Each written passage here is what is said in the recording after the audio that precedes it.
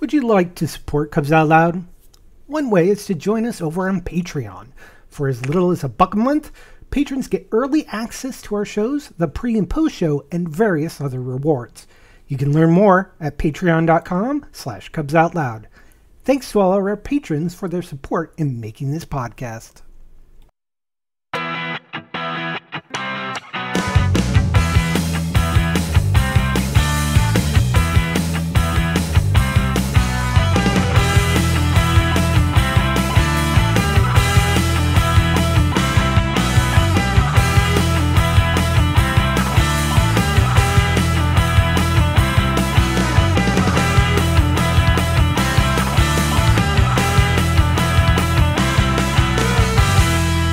It's Sunday, July 9th, 2023.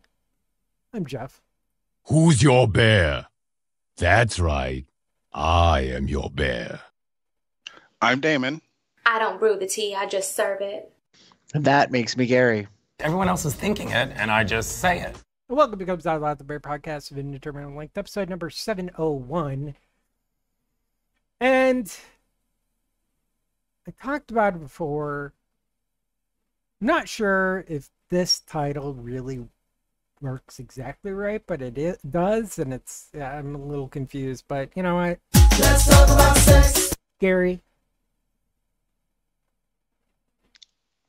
Yes. Would this be an LTAS H? A latch? Cash?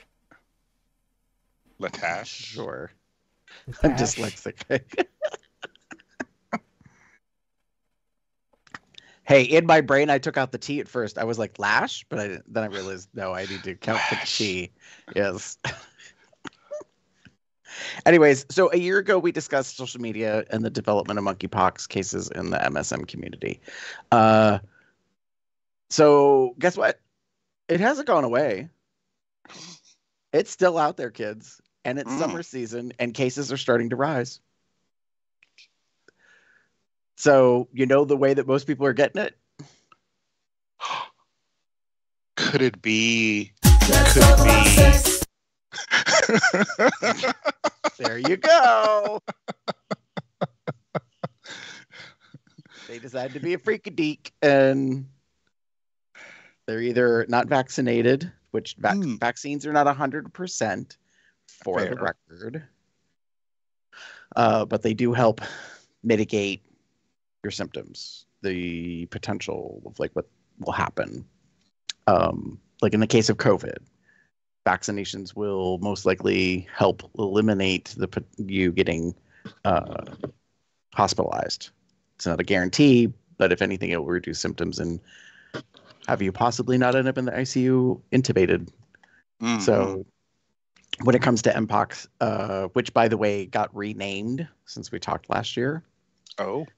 Yes. It's now known as Mpox. Previously, it was originally named as monkeypox, but lots of advocates and different folks came forward and said, do we really need to do this? Can we not, move forward with the naming conventions of diseases and perhaps not tie them directly to animals? Because remember what happened last time when we called it swine flu? And by the way, is it now seedpox? Is what? Or chickenpox? I don't think that's been addressed yet. No. Probably because it's not severe. Yeah. And there was also a huge amount of consternation about the fact that Mpox was affiliated with the MSM community and potentially also persons of color. Right. So you can start seeing how people would the ball was rolling in a certain direction, and people people would misunderstand. For instance, HIV for a very long time was believed to have come from primates. It is theoretically, historically been determined that it came as a variant off of a former virus that was within certain animal communities. Like these are all zoological based viruses. Right.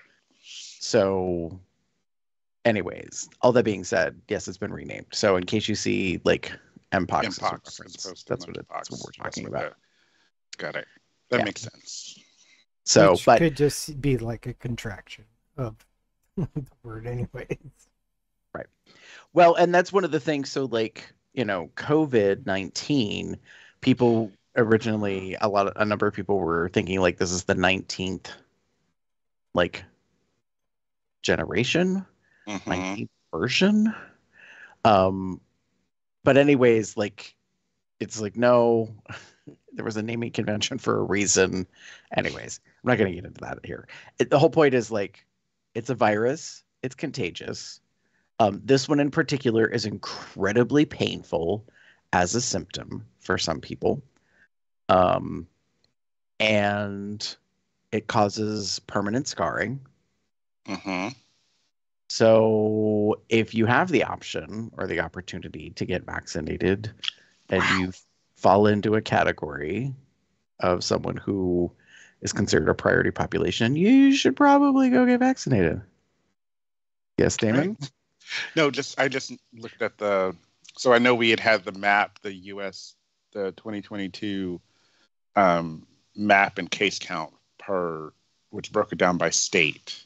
Mm-hmm. And I just noticed, I mean, it's not a big number when you think of the broader scheme of like the broader sense of the population of the state, but state of Ohio has 396 cases so far, which is, I mean, in comparison to us around it, it's about the same. But when you go to, say, you know, Pennsylvania or Illinois or Virginia, it starts to increase.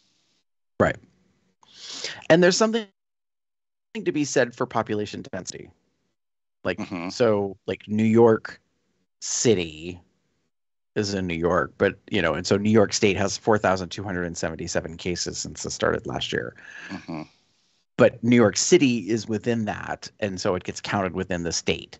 So, right. And then there's Pennsylvania and New Jersey, which border against New York. So there's potential for clustering of like cases in those areas. So last year we talked about this, but it bears repeating. I know I was fortunate to be made aware of it through, believe it or not, World Bear Weekend. The event I was going to, they put out a notification and kind of said, hey, like cases are rising. We highly recommend you get vaccinated. And in Florida in particular, the cases were quite high. So I worked with my no, that's not right. I went through the health department here and got vaccinated. I made an appointment, well, technically two, and got vaccinated last year. So I guess the question I have, Gary, since you're bringing this topic up, is that vaccination long-term? Good question. A webinar that I recently sat in on that Dr. Dimitri Daskalakis, who's like head of the Mpox situation via the White House and has been the director of HIV with the CDCP, he did actually talk about that very thing, that there is not currently any clinical determination regarding vaccination timeline, like as far as it lasts. And so the expectation is until further notice, if you got your 2-dose regimen of Jynneos, that's it for the time being. So it's not exactly making people super excited, but yeah. Yeah. So if you did the thing last year, if you felt you were at risk and you got your vaccination last year, you should be okay right now. So don't feel like you have to run back out to your health department or whatever to get another vaccine. You should be good. But right, and there's no scientific like study or proof at the moment that if you got a third dose that it would do anything in right. terms of like changing your immunity or reaction to it. So if you were a person who got one dose last year because of the supply shortage issue, which has now been addressed, then yes, going and getting your second dose is perfectly fine, even if it's been quite a while. Yeah. You know, obviously contact your local health department if you don't feel that your PCP is one to discuss these things with, or if you don't have an infectious disease like doctor because of a certain thing that you're already dealing with, whatever that may be. Yeah. And you can also like check stuff out. We've got a series of links we're going to include for the CDCP. So Centers of Disease Control and Prevention has a number of things available. The one thing I like that they have done is they've added things that were never really quite there before. So like we have a link for safer sex and social gatherings. Nice. Dr. Dimitri being an out gay man who came from New York City, came from the kink like scene, like is very much proactive on the go to the community, understand their culture, and like help them determine best what they should be doing, because he was a person who directly saw like how HIV affected the gay community and what that was like and how those things worked and didn't work, especially. So I appreciate that he's very much like people hook up, people have sex. That's how it goes. Yeah. Like, they go to bathhouses, they go to raves, they go to Pride Fest, they do all these different things. Right. So yeah. So there's some good stuff in there that I appreciate that they put together. Like there's a explanation about all social gatherings are not the same. Festivals, events, and concerts where attendees are fully clothed and unlikely to share skin-to-skin contact are considered safer. However, attendees should be mindful that activities like kissing can also help spread Mpox. Whereas a rave or a party or a club where there can be minimal clothing and there is much higher prevalence of direct personal skin-to-skin contact that puts people at risk. So this is essentially, this is past skin-to-skin contact. It's touching, getting in contact with infected with the sores or with the rash. Right. So what happens is you have closer intimate contact with another person. And the reason why, Jeff, you were talking about like this being LTAH versus LTAS is the thing that came different about Mpox this time around was that cases left the predominant countries where ongoing cases were occurring. Like historically for decades, most of the time when cases came to the US or to other countries, then it was typically that the person traveled. So they traveled to a known country where there was a lot of exposure, and or it came with animals who were carrying the virus at that time. And because those paths were not quite the same this past year, plus there was a prevalence in the MSM community, specifically in Europe and then in the UK. And that was the whole thing that kind of started raising a lot of alarm bells, is that the predominant caseload, the initial cases in 2022, were men who have sex with men. And that's when people were like, well, that's a little unusual. Had it happened before? Yeah, but not quite to this degree. And what's been interesting about it is, so like, if you go read the CDC's website, it says, is Mpox a sexually transmitted infection? And the answer is, in the current Mpox outbreak, the virus is spreading primarily through sexual contact. However, infections have occurred through other exposures, including non-sexual contact with infectious lesions and from contaminated instruments in clinical settings. Right. So unlike HIV that has a very short life outside of the host, meaning the human body, Mpox is different. So that's why there's all this thoroughness about like if you have someone in your home, about not like contacting them or any of the items they're in contact with, like linens, especially like bed sheets, towels, those kind of things. So like there's cleaning procedures, all these precautionary type stuff. So that's where it gets a little interesting because this is a infectious like state from a virus that has never really been considered an STI. It isn't really considered like something like, is it possible? Absolutely. Like it's always been possible that you could pass Mpox from person to person through sex. Right. I mean, technically you can pass COVID from person to person through sex. Right. So that's kind of the part where I think people, get a little alarmed. There's also been some, cases reported of animals, like domesticating animals being carriers, and what to do about that. So, and they address that as well.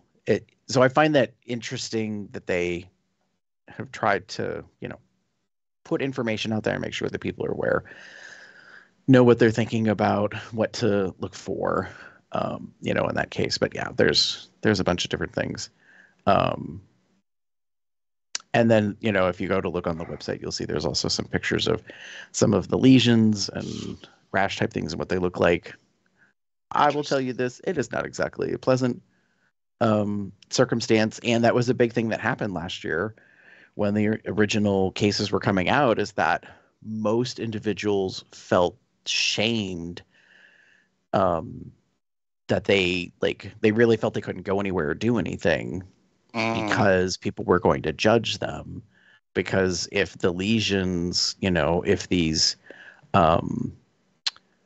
physical indications of the rash are seen in common areas, like on the face, on hands, on arms, possibly on legs, that people will shy away and not want to be around you or have anything to do with you. And no offense against the gay community, but gay men tend to be very vain. No. So, I have a thing. What was that?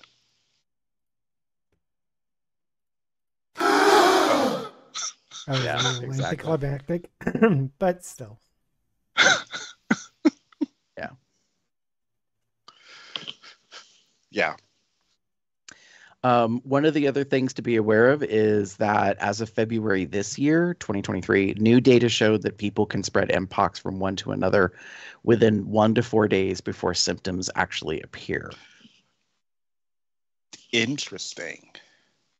So a person could be asymptomatic. We used to talk about this during COVID when I worked on it, that individuals have that window of time where they have the virus and they're not exhibiting anything that indicates that they have, an altered physical or medical condition at that time.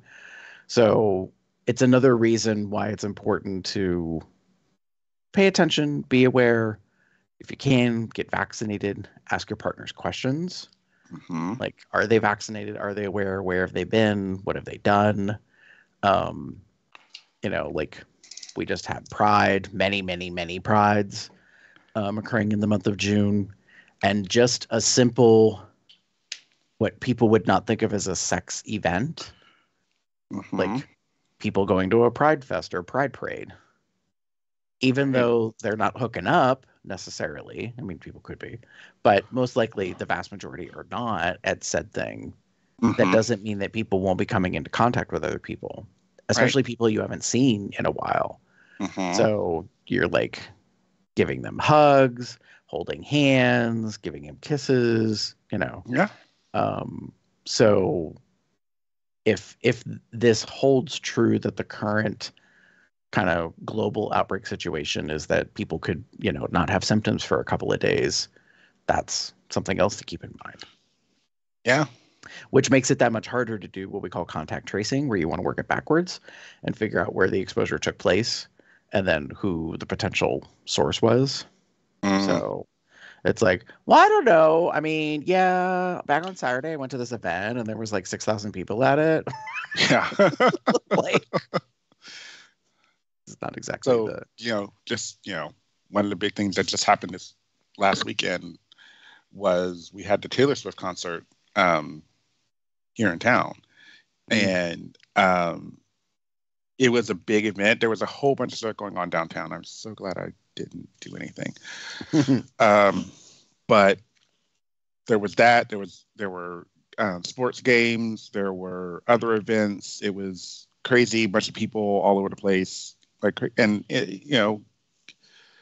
This is one of those situations where something like that could happen if someone got there and happened to be infected and either knew or didn't know. Now it's a lesser risk situation because I doubt someone's going to be at the Taylor Swift concert naked. I mean, you do you, but one would assume that they're not going to be. Right. So you have that quote unquote going for you, but you never know. Considering where I've seen people that have had the sores and lesions come from, it may be easy to see, it may not be, and you don't really know. And now that we know that they can be asymptomatic for 1 to 4 days, those sores, those lesions may not be there until 3-4 days later. So it can be even harder. Like I said, I think it could be even harder to trace back because some people can't even remember what they did 2 days ago, let alone 4 or 5. And the thing is that most people show like symptoms within 3 weeks of exposure, which complicates things. So like not only do you have that very short window where there's like nothing, like there's no rash. That's the very first key indication symptom. So you have 1 to 4 days where there might not be a rash at all. And then the rash starts, but the rash goes through several phases or stages. And if you aren't thinking about it, like you're not necessarily paying attention to the early stages because you might think like you just came into contact with something. Like maybe you brushed up against something, and if you're a person who kind of utilizes scent-free, like chemical cleaning things like laundry detergent and fabric softener and like shower hygiene products that don't really have like, scents or colors or anything in them, you might think like, oh, I must have come into contact with something. And that's why I'm having this like localized reaction and not really like consider what it it more. is. Right. Yeah. Usually once people start having what we call typical physical symptoms of infection, so like fever, chills, swollen lymph nodes, body aches, muscle soreness, those type of things, like, physical symptoms that are very much indicative of your immune system fighting off something, then that's when people might be like, oh, I don't know what this is about. I'm not quite sure where this came from or whatever. So, yeah, it's one of those things, to be aware of. So the point of this was mostly a update to say, 1, hasn't gone away. 2, go get your shots if you can. There are lots of resources, information available. They should have no cost to you. You could have a request when you go to get your vaccination to provide insurance information, but there will be no cost related to you. There should not be a cost related to you for it. It most likely will be for just like a billing purpose for record keeping that it was administered, those type of things, not specifically that you have to have any type of like copay or any of that kind of stuff. So, but yeah. It's a thing. It's still out there. It's still going on. And it's still spreading, and everyone's kind of holding their breath at the moment because the end of June is when we see the most activity as far as like pride events, festivals, parades, parties, that kind of stuff. And so now that we're at July 9th, we are kind of like just all waiting in public health to see if there's going to be this explosion of cases or not. There have been a few cases. There have been reports of, cases ticking up and stuff. Mostly what I've seen is that the reports are of other countries seeing like doublings of cases week after week. But again, like that's not necessarily indicative of things here. And I think sometimes people get disconnected or disassociate, and they're like, "Oh, well, I heard that like California, like LA, had a lot of cases recently." But Right. I live, in Ohio. Newport, Kentucky. Right. Like that doesn't mean anything to me. And it's like, well, Well, that may have been true 100 years ago, but we live in a global society now. So, do you know what people do a lot of? Travel. right. So they get on planes, they get on trains, they drive cross country, and they hook up all along the way. And we're Planes, just trains, and being honest, automobiles. Cross country hoe trip. Like, I mean, I was thinking about this last summer. There was a chat room I was in that people were having conversations about like whether or not they would go to a bathhouse for a while because they were just concerned that you don't know who else is there. fair. Now, to help people understand, if you're not familiar with the concept of a bathhouse, which I'm pretty sure we've discussed before in a different episode, at least once, if not more. Pretty sure. I mean, do a fun little check. The thing is that, while the bathhouse does require ID to have access and you pay a fee, so they have a record of who's there as a guest, that's not public information. You don't get to ask the bathhouse, attendant or the manager or any of the staff and be like, hey, is Damon here from Cubs Out Loud? Like, first of all, they wouldn't even know what the hell the second part of that is. They wouldn't be able to reveal that in any way, shape, or form. So you're basically in a building with other anonymous people, unless they happen to reveal themselves to you. And by that, I mean, did they tell you who they are? Tell their name. I mean, depending on where you're at the bathhouse, there's pretty much revealed. Correct. But yeah, it's been interesting to me, like going to World Bear kind of in the midst of this situation happening. Was there concern for people? I feel like there was, but they like the run was not requiring people to be like to show that they were vaccinated for Mpox. But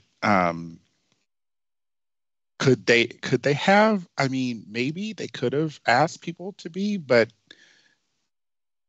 also I think they probably didn't because they knew that it was not in it was not as available. But they did offer. Right. There was a was it the health department? Yeah, there was a provider. There was a provider at the run itself that was providing vaccinations, at least your initial, if our maybe second shot. So, they took the precautions that they could, and then let you be your own judge, on what he wanted to do. Right. And I'm, people had fun. Dark rooms were had. Things happened. To my knowledge, I don't believe anyone came out of that event affected. So, at least not with Mpox. I think there was some COVID cases, but again, you do these things at your own risk. You take the assessment of yourself and what you're comfortable with. Me being vaccinated at this point, I would feel more comfortable expressing and having, fun times without worry, as it were. Right. But I also consider myself more knowledge of the fact, probably somewhat due to this podcast itself, but um, also being aware of my sexual health and staying aware of my sexual health because of my being on PrEP. Right. So the choice is yours to make, and being aware of the risk at any event is going to help you navigate it better than, say, just not doing anything at all. Right. I mean, something to keep in mind of, like, when you're looking at the data historically, where we were last year, the height of the U.S. cases were in the beginning of August of 2022. We've really seen a change in that trending for this particular year. In 2023, the height of the cases, which is not technically comparable, but the highest point in the calendar year was way back in late January. So at this same time this year, the number of new cases is nowhere near what it was last year. So there's a high probability that messaging has worked, getting vaccinated has worked, having awareness, those type of things has been beneficial, but that doesn't mean that we won't see, cases rising again or having stuff come up. Like everything, don't rest on the laurels. Don't be like, oh, well, everyone else is getting vaccinated, so I don't need to worry about it. No, don't let that happen. Don't let that be your thing. Don't.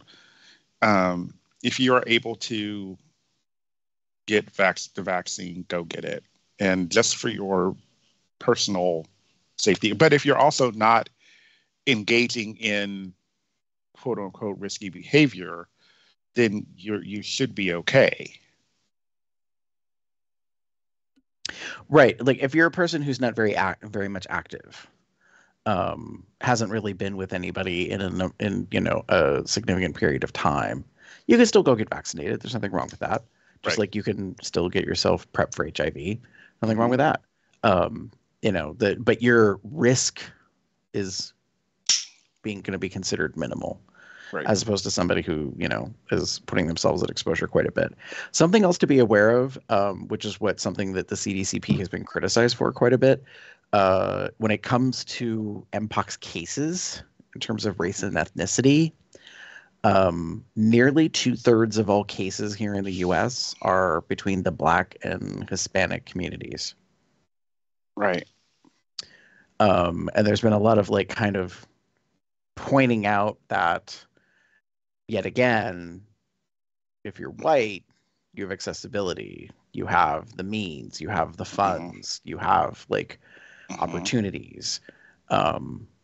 And, also there's something to be said in recognition, that communities of color are reluctant to trust health authorities because there aren't necessarily studies done with those populations to provide information. And there's also, shame, stigma, right, disparities of health. There's a lot of stuff that goes into that. And I think it's important that people recognize and know those things, but also do what they can. That's what was interesting about this webinar that I ended up viewing. Was it was put on by NMAC, which I think is the National Minority AIDS Coalition, I think. And what was interesting about it is that Dr. Dimitri's a guest, and one of the other presenters, who to me presented as I would say cisgender Black male in their 30s, wasn't unprofessional or rude, but called out and said, you are not working with us effectively in our communities to assure that this is available and that it is being done fairly and equitably. And so, had a very strong, but, expressed opinion and said, it's all great and fine and dandy that you have, these things available and so on and so forth. And they weren't mean about it, but they were the numbers alone prove that this has been a failure in these areas. Point blank, period. And I was and there we go. And Dr. Dimitri was really good about how they handled it, and said, like, you're the type of people that we need to be having conversations with. We need your input. We need your assistance in trying to determine how to get the messaging out, how to be more effective. And that's what I really like about him, is that he recognizes, like, I only know so much. I only do so much. Like, and there's a lack of representation in public health from communities of color, like people who work in the field. And and there's also, more complications I don't want to get into about, like, the communities of color not being included in studies. Some of the debate has recently been about the fact that it's not that there is an opportunity to be in the studies, there's a reluctance to be in a study. And it's like, well, no offense, shit's been kind of fucked for a very long time. So there is a lot of distrust. Right. And it's going to take a lot to gain that trust back. Right. So yeah, it's one of those things that, people want to see improvements in, obviously. So that's also another thing to, be aware of when it comes to this kind of stuff. All that is to say, simply, it ain't gone away. It's still a thing. Be aware. Look up information. We've got, like I said, a series of links that we put here, mostly pretty much all from the CDC. I realize that for people that's probably kind of, biased. The thing that's a distinction I want people to know is that, yes, it is a government entity, but it's also a government entity based in science. Right. So, and the thing that people don't like to hear about science is that science can change. So, like, if you read through the website and you look at things and they talk about the number of reported cases, they explain, if you read it, that historical data can be adjusted. When you know more, then you, like, accurately take that into account. It's kind of like bookkeeping. So you think you're done with your taxes at the beginning of the year, you close out your books and everything, and then a month later, this random piece of mail shows up and is like, oh, don't you remember? You won $200 in this raffle thing. You have to claim that. And you're like, what? And you're like, I barely even remember that happening. You know what I mean? Like, and I use it as an analogy of, like, how things after the fact come along and then you go back and you adjust accordingly. Contact tracing can be that way. So, like, a person, like we said, can go for weeks without being symptomatic. And then, they talk to them, they find out who they've been in contact with, and then they end up discovering other people that were unreported. So then, some people, like, are like, oh, but you're cooking the books and you're making the numbers bigger. And it's like, well, we're trying to be accurate. Right. So that's how that works. They can also go down if there was a false presentation, but that's very, very, very rare. Right. There's more hesitancy in the front end about being accurate than, like, I mean, I know this is a thing within COVID that sometimes people not withheld numbers, but were concerned about the accuracy of information, because if it looks like there was a big jump, how accurate is that? Because what you don't want to do is say there's like 300 cases and then suddenly there's 600 cases, and then like a week or two later there's like 400 cases. It's like, okay, well, wait, which is it? Right. So yeah, there's that stuff, but that's kind of the basics of it. Not really a whole lot in depth, other than, we're at a much different place. The stockpile's available. People can get vaccinated, as we've been talking about. Be cautious, know the stuff, read up on it. Contact people if you have questions, and please let others know if you've been exposed, if you think that, there's a potential that you may have exposed others. Exactly. It's treatable. It's livable. It's not a chronic condition. It does resolve itself, but still. Yeah. There's that. Yeah. Any questions? None more here. Be safe.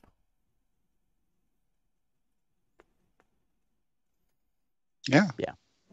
That's pretty much it. Cool. Guess that's the end. Didn't think that we would have a show this quick, huh? Well, there you go. Display ways to contact us. You can pop over to our website, cubsoutloud.com. Shoot us an email at cubsoutloud@gmail.com or leave us a voicemail. It's 361-COL Talk. That's 361-265-8255. Follow us on Facebook, Twitter, and YouTube at Cubs Out Loud in the appropriate place of the URL. Join our entourage chat at bit.ly/telegram-COL. Or subscribe to our Google Calendar to see when we're planning or recording these shows at bit.ly/calendar-COL. You can get various accoutrements, such as the Cubs Out Loud logo, either the version 3 or the version 1 or the version 2. Or Consent is My Foreplay shirt. Many different designs. Some of those designs were designed by Smashy. You can find more of his work at tpublic.com/user/Smashy the Bear. You can find all of our stuff at zazzle.com/cubsoutloud. I don't think I said that. I'm getting things in reverse. That's okay. You can also become a patron at patreon.com/cubsoutloud, where you can get shout outs during our What's Going On episodes, and you can get the recordings of the pre and post shows at patreon.com/cubsoutloud, or send us a donation at paypal.me/cubsoutloud. You can find us on basically any podcasting platform, especially popular ones such as Apple Podcasts, Google Play, and Spotify. Find me anywhere on the internet as Boxset, Boxpuppy, Boxcub, Box something or other, maybe. I'm just not that much on the internet anymore, so I'm not going to make any promises. Damon? You can find you. You just may not be able to talk to them. Well, you just may not You say may not anything. interact. You may just not interact. If you wish to get in touch with me, you can find me on most beer-related sites, on Facebook as Theater Cub 79. That's TheaterCub79.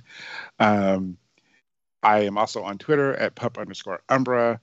That Twitter is definitely not safe for work. Gary. If you would like to get in touch with me, you can pretty much find me anywhere online as GareBear73.